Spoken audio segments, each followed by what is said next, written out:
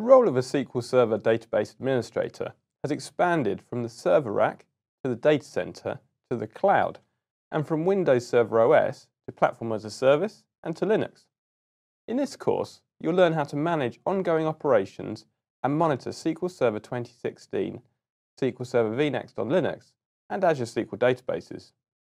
This computer science course introduces features and technologies for implementing a database. Topics in this course will include automating SQL Server Management, monitoring SQL Server, and SQL Server Maintenance.